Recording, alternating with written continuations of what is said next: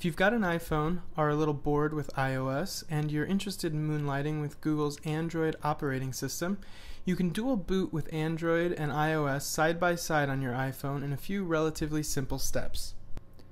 All you need to get started is an iOS device. Right now the iPhone 3G has the best support, and that's what we're using in this guide.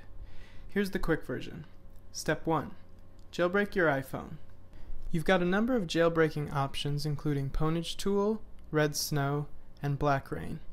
Pick one that works for your platform, download it, and walk through the jailbreak process. Step 2.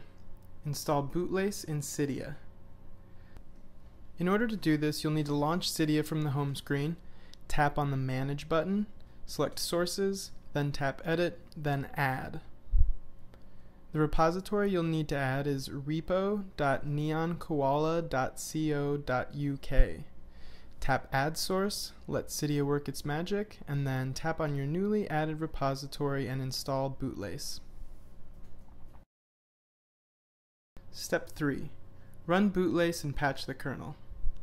If Bootlace isn't on your home screen after you leave Cydia, restart your iPhone and it should be there. Then just launch Bootlace and let it download and patch the kernel. When it's done, tap on Reboot and wait for your phone to reboot.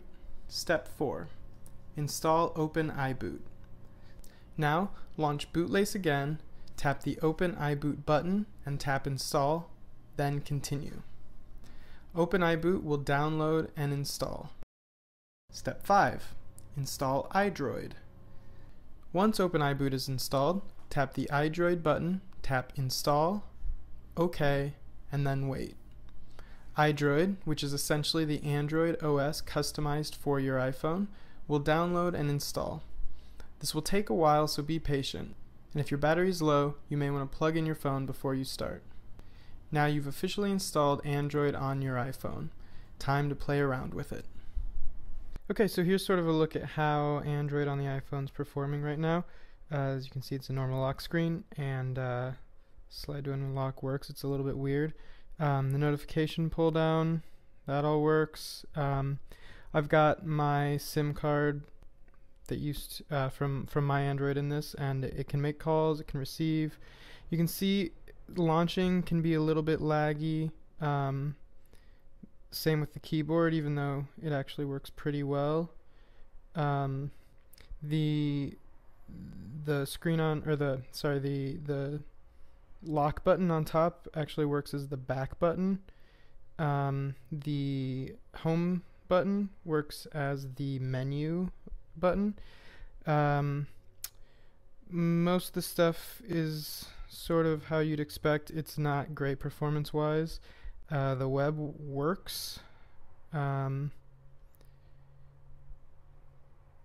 It's connected to the Wi-Fi in my apartment right now, or maybe it's not. But it does work with the Wi-Fi. I had it on earlier. And the volume buttons also act as... ignore Adam's phone number.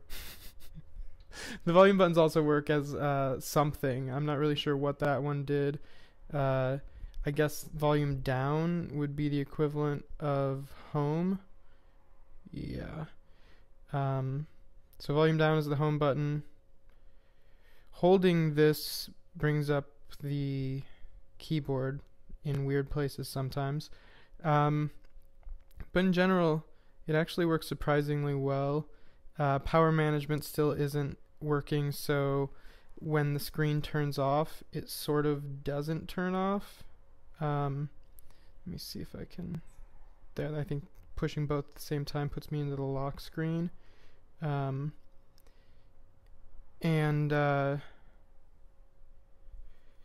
Yeah, then let's see. Oh, and if you want to shut it down, I believe, let me see if I can remember. You hold down something. That's not gonna do it. Jeez. Okay, hold down these two together, and it brings up the power off button. So you can go power off, and it'll shut down.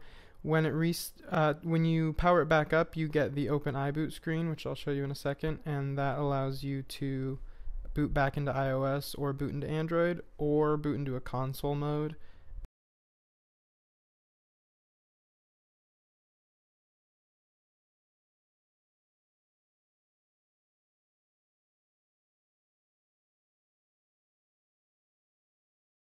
Okay, so once you power it back on, you got OpenIBoot.